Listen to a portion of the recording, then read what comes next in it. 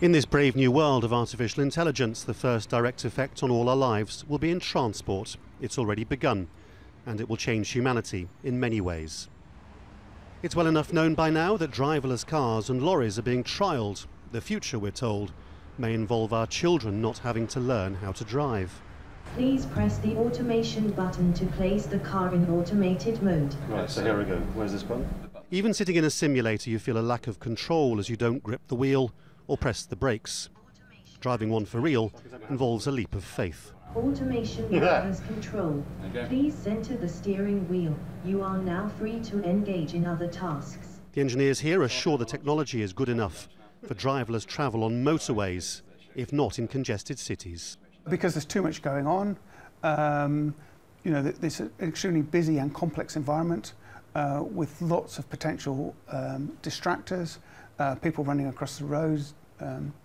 So I think that's probably too complex.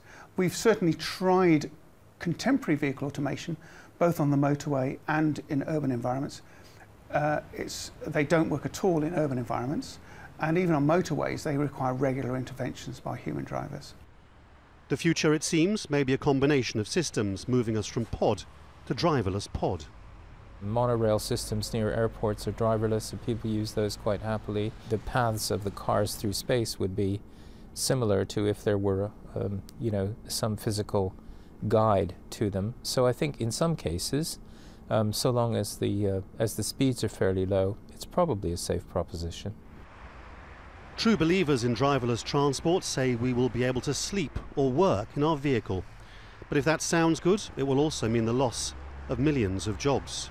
No wonder trades unions want to know how those jobs will be replaced. We're looking to see a massive investment in electric vehicles, driverless vehicles, future mobility. We need a great leap forwards. It's easy to understand this concern. In the UK, there was a massive shock when car factories, which had traditionally employed thousands of people, all shut because of foreign competition. This used to be the Jaguar factory in the West Midlands. Now it's going to be a warehouse. The advent of driverless cars and wider automation could be a far greater shock still.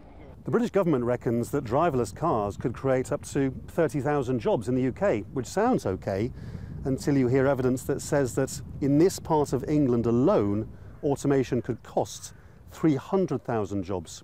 It becomes pretty clear that governments like the one in Britain need a job strategy for automation, and quickly. We're asked to consider a world in which no humans at the wheel of a vehicle means accidents will not happen, and more than 1 million lives will be saved every year. Driverless vehicles will be on the roads, and soon. But will humans whose jobs rely on transport accept them? And can we learn to trust the machines to safeguard the lives of those we love? Laurence, Al Jazeera, London.